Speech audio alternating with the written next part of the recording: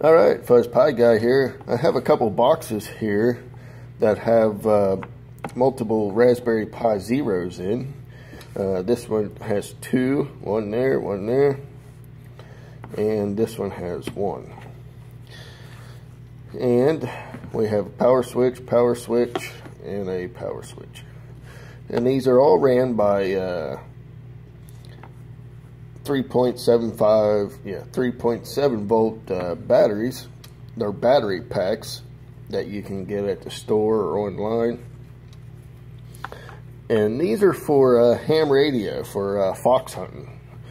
I'm running Raspbian on here with a PiFox software, and it transmits however many seconds you want it to transmit.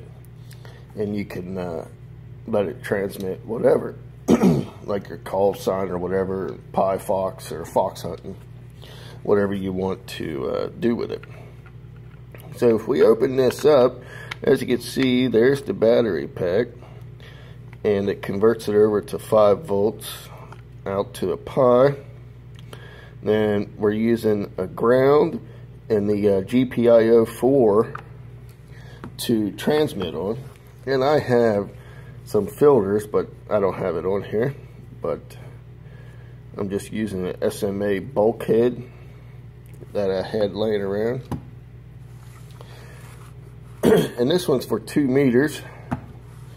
This one here, I have 2 Pis, and obviously 2 SMA bulkheads.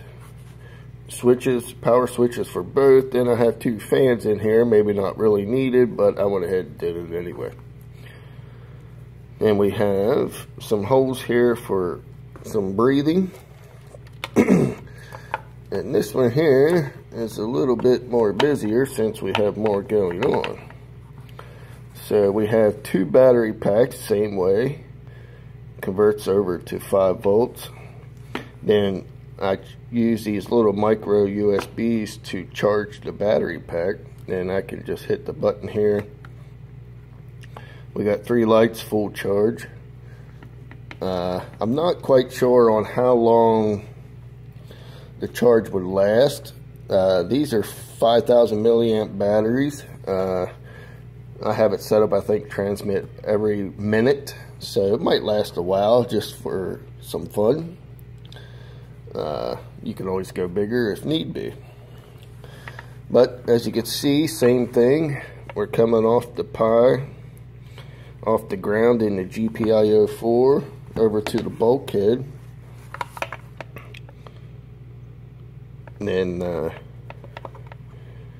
I just mounted the Pis there. Like I said, I have 2 fans, so we run one at a time.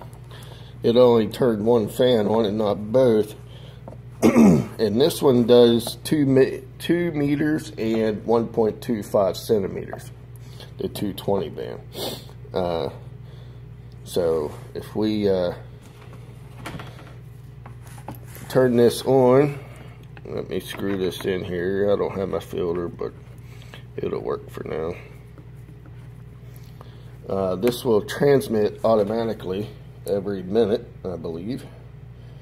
So if we turn our radio on, and I'll put it over here, you might not be able to really understand what it says because of the camera and whatnot, but we'll see if we can hear it. So it'll take a second for it to start up. Now this software won't work on like the Pi 4. I don't think it'll work. It'll work on the basic Raspberry Pi, the Pi Zero. I'm not quite sure if it'll work on the Pi 2. It might work on the Pi 2. It works on the B or B plus, the older Pis.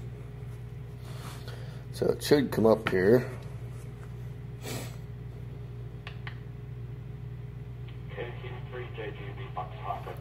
Alright, it just went off. Like I said, it might be hard to hear, but it transmits. So We'll go ahead and turn that off. But that's pretty much it. I'll throw a link in the description. I already have a web page on my website about this. I might even have another video on there, but it'll have some more information, but I'll throw the link in this video description. I did a video before, but I figured I'd update it a little bit maybe. And we'll go from there. So thanks for watching. Stay tuned for another one. Don't forget to hit the like, share, and subscribe.